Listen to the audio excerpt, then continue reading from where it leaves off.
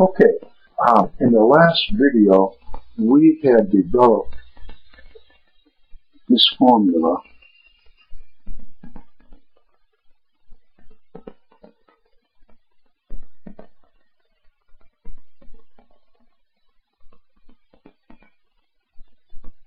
and this is for the situation where we have an n number of distinct objects and we're going to select away k number of them, and we're asking ourselves how many different ways can we do that where the order matters and there is no replacement, and this is our formula. Now, one thing we should comment on that probably we should have clarified before is the fact that 0 factorial equals 1. And if you look in a lot of the textbooks, they'll say it's defined to be 1. Well, that's not really true. If you take calculus, eventually you'll learn something called the gamma function. And when you study the gamma function, you learn more properties of factorials, and when you learn those extra properties, you see that this indeed is true. It's a general property of factorials, actually. It's not just a definition.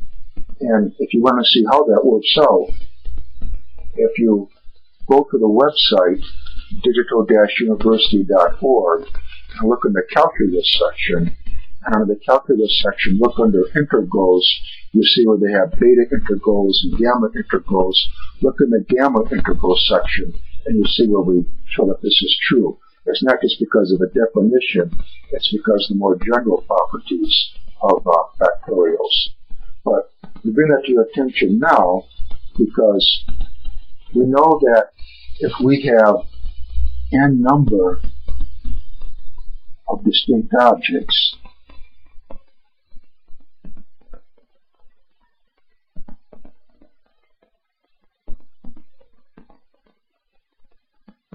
if we select n of them,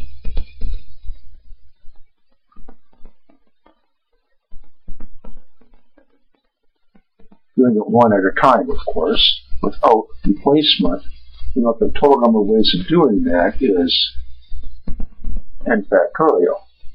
Well, is that consistent with this notation? If we have p and n, so we have n number of distinct objects, we're going to select away, eventually, all of them. How many different ways can we do that? Well, if we use our formula, that's equal to n factorial divided by n minus n factorial. That equals n factorial divided by 0 factorial, which is 1, which equals n factorial. So our notation then is consistent. So this right here is our more general permutation formula. Now, what we're going to do in this video and in the next several videos, we're going to solve some problems using this formula, and for lack of a better term, we call it partial permutation, meaning that you have an n number of distinct objects, but we're only going to deal with a selected k number of them. And the first problem that we're going to consider goes like this. Suppose that you have, say, 8 engineering books.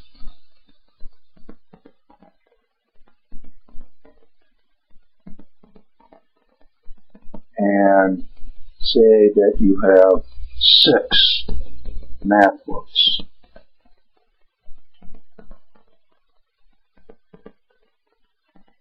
And from these two selections, you're going to choose 7 books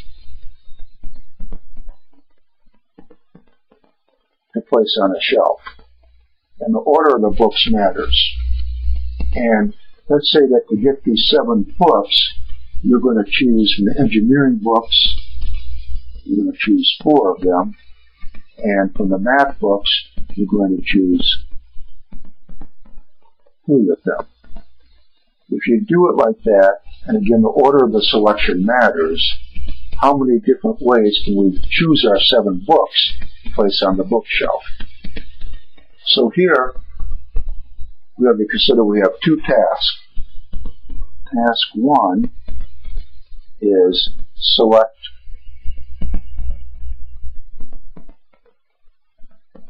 the 4 engineering books, and task T2 is to select math books.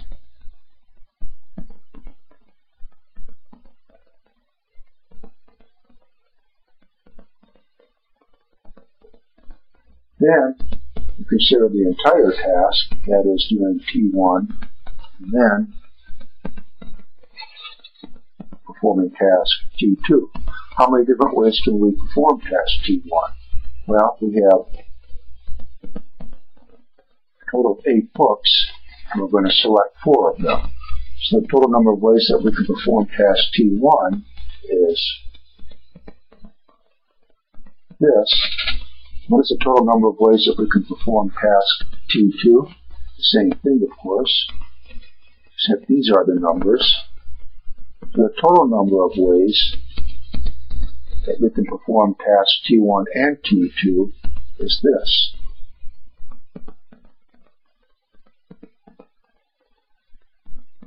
This is the total number of ways that we can perform task T1. This is the total number of ways that we can perform task T2. To perform task T1 and T2, the total number of ways of doing both of them, according to the fundamental counting principle, is this times this. So let's see, what will this give us? Here we have 8 factorial over 8 minus 4 factorial. Well, that's just 4 factorial times, and we miswrote this. It should be 6 factorial, or 6 up here, 6 books to choose from, and we're going to take away 3 of them. So here then, this is going to be equal to 6 factorial divided by 6 minus 3, or 3 factorial. Multiply these 2 expressions together, and that will be the total number of ways that we can select the 7 books where the orders of the books matters. So, let's see, this is 8 factorial. And 6 factorial, we can write that like 6 times 5 times 4 factorial. There's our 6 factorial divided by 4 factorial times 3 factorial. And 3 factorial is 6. 3 times 2 times 1. So this will cancel. This will cancel. And the number we get is just 8 factorial times 5. And that comes out to over 200,000, I think, if you do the arithmetic. It's something like 201, 600, something like that. Do the math if you want to check to see if that number is correct.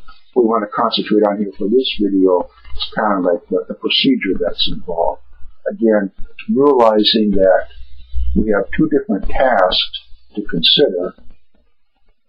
Selecting the 4 engineering books and selecting the 3 math books, we have to ask ourselves how many different ways can we perform each task. And in simple form, the number of ways to perform the first task is this. The number of ways of performing the second task is this. So to do both tasks, T1 and T2, this is now where the fundamental counting principle comes into play. That total number of ways is equal to this number times this number. So now we have to start doing the number crunching. So we write this out, which is 8 factorial divided by 8 minus 4 4 factorial.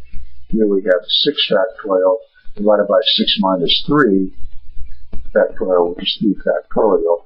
And from here on out, it's just simply crunching the numbers. Okay, that's it for this video. Come back and join us for some more videos, and we're going to work through some more of these partial permutation problems.